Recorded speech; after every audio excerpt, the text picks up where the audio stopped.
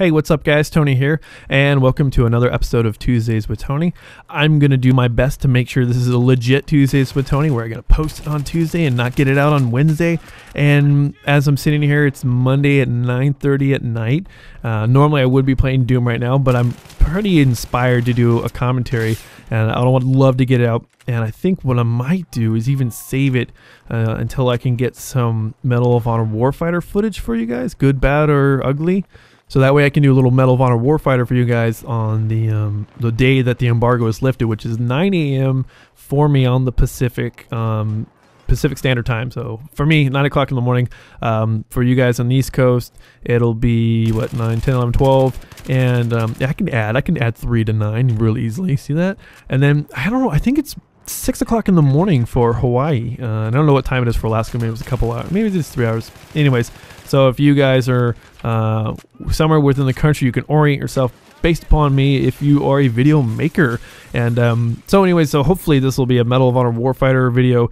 If not, if I get too antsy and want to post this thing up tonight, then just so I make sure that I get it out on a Tuesday, so you guys are all fired up for a Tuesdays with Tony on a Tuesday, then it'll most likely be some Battlefield 3. But I might just, you know, show a little self-restraint here and make it Medal of Honor Warfighter for you guys. So anyways, what I wanted to do, and sorry for that kind of a long intro, but I wanted to do is do a commentary based on space. I want to talk about space, and it's a huge topic, I know, and I'm going to try to boil it down to probably like a couple of points.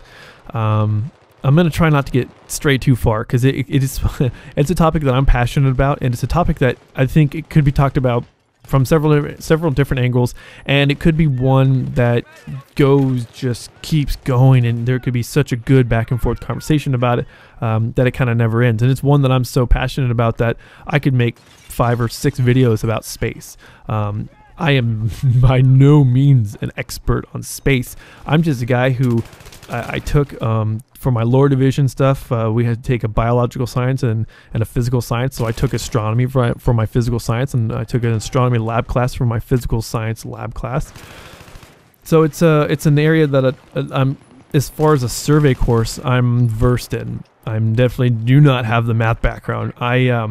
It's funny because my ancient history professor, my ancient Greek history professor today, he had mentioned, he had sort of he just sort of told us that today that he always wanted to be an astronomer, and he just got weeded out because he was terrible at math. He just could not hack it with the math, and that's the way I am. I got back into college. I mean, the first thing I did is I actually got into theater, and I was doing a lot of theater work. So I don't know, I guess you could say like an actor. I mean, I don't like to really consider myself an actor because I never really took it that serious. But I really enjoyed it, and I have a degree in theater arts. But when I came back to school, I really wanted to do astronomy. I had such a passion for astronomy. Like when the History Channel used to show the universe, I was really dedicated on watching the universe every Tuesday night at 9 o'clock, and I watched it, you know, 3 or 4 seasons. I don't remember how many seasons it had, but I used to watch it. And then when I had Netflix for a little bit, I was kind of piggybacking off my older brother, but I watched a lot of rewatched those episodes, and then I watched a lot of the Ancient Aliens. And now, the Ancient Aliens thing, it's more or less like a fun little thing. You could just listen to this, watch these guys talk about how they interpret these ancient drawings, and it's sort of a reinterpretation. It's entertaining in itself. I don't particularly buy into the philosophy or to the theory, just because of the fact it takes away from human achievement, because suddenly you're taking, you know, human ingenuity and human achievements and attributing those to extraterrestrial aliens from, well, not from the future, but aliens from that time period who had a huge hand in pushing mankind forward, technologically speaking. So I don't really like that, because it devalues human accomplishments. So but anyways, the point is they're really entertaining to watch. And the whole idea of life on another planet, on another planets, fascinates me, and especially life out in the universe, it fascinates me. So like the guys who are running SETI right now, you know, the search for extraterrestrial life, those people I think are doing a fascinating thing, and I really hope one day we do pick up a signal, because I don't know what it is about mankind, but we want to know that we're not alone in this vast universe that we live in. And I'm among those people. I would like to know that there is life out there, even if it's just bacterial life, you know? Like when they found what they thought was bacterial life on Mars, it's like, holy crap, you know, fossilized bacteria, life does exist off of this solid blue world. Well, I shouldn't say solid, but I mean this, you know, rocky, you know, ocean, watery. Here I'm trying like simply to, anyways, this blue orb that is the third planet from the sun. There's life here, and so far from our standpoint, this is the only place in the solar system and the universe, from our standpoint, that has life. And so life is really precious from where we sit. It's very precious because it doesn't exist anywhere else.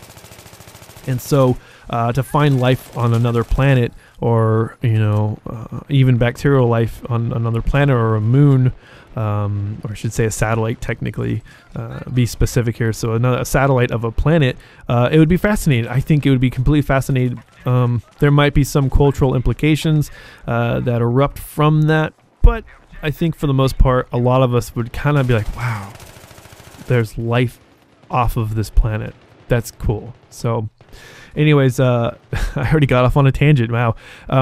My question for you guys is whether or not you think that that humans should continue to fund space exploration, because I know that's kind of a hot button topic right now, or at least it was, I should say, a couple years back, it seemed like, because when they kept cutting NASA's budget. But the idea is that do you think that people, that mankind in general, should continue to invest in space programs when there's so many issues that we have to deal with here on our planet?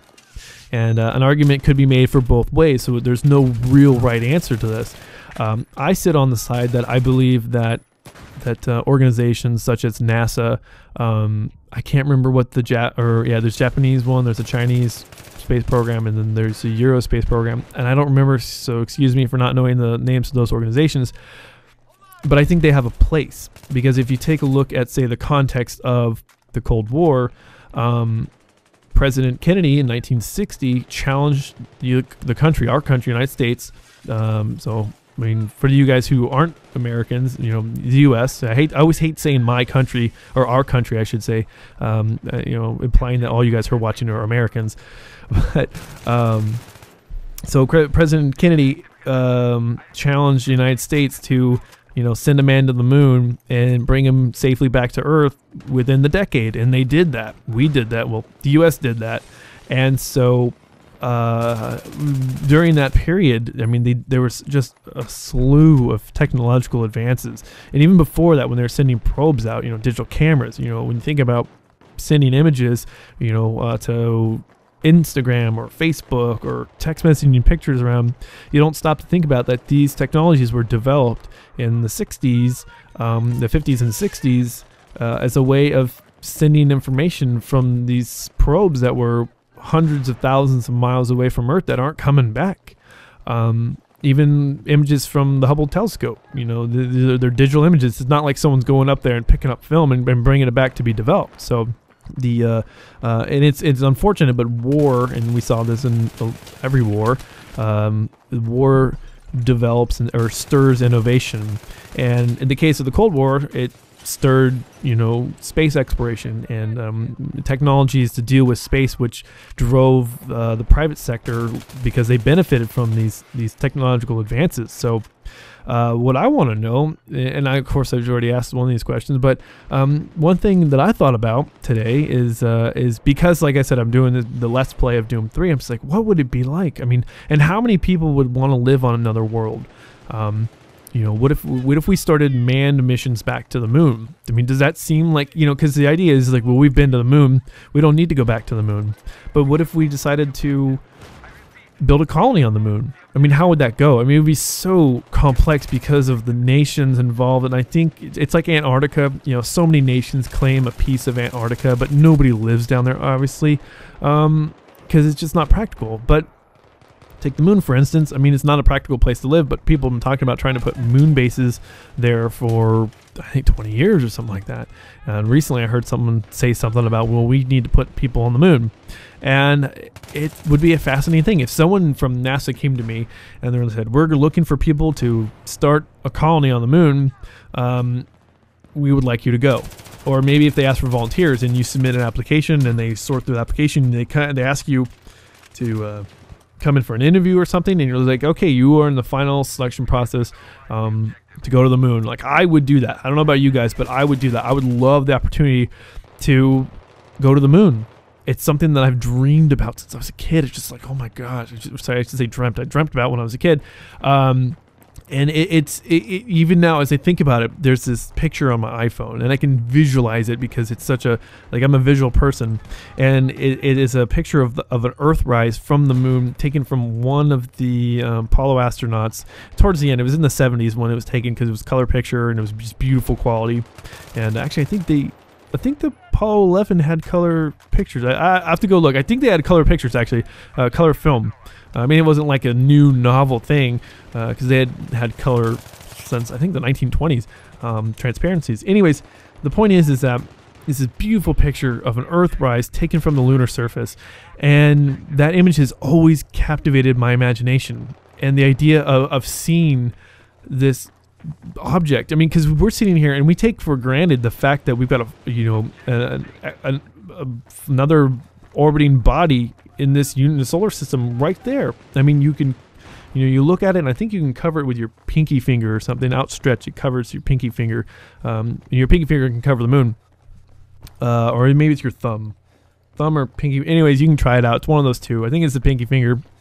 That seems kind of small. Maybe it's the moon. Anyways, you can't see me, but I'm sitting here playing with my hand, like trying to figure out the distance. I think it's one of the two.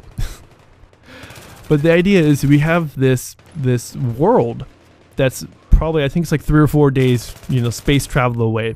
It's far, by car standards and, far by airplane standards, but relatively close, speaking in terms of our solar system.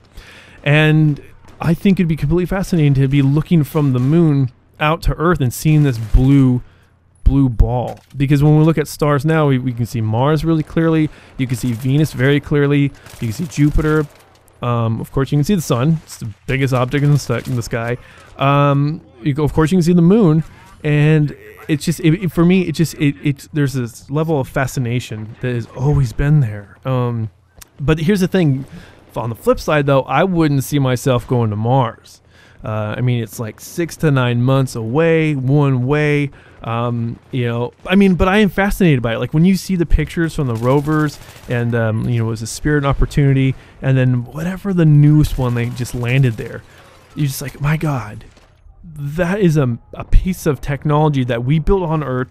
We shot it across space. We hit our target, which is probably really hard to do. I mean, you got to hit one moving target, it's got to hit another moving target from such a vast distance. We were able to hit that. I mean, that's pretty awesome in itself.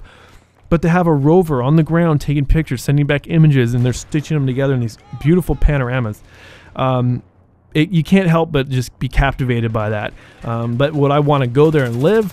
I don't know. Maybe, but I think I would choose something that is a little closer to home.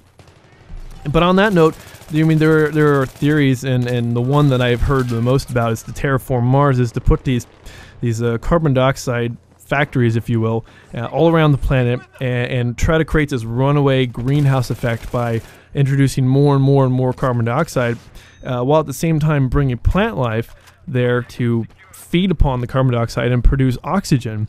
And so the idea is to turn the relatively weak atmosphere of Mars into a thicker, warmer atmosphere that'll capture sunlight and retain it.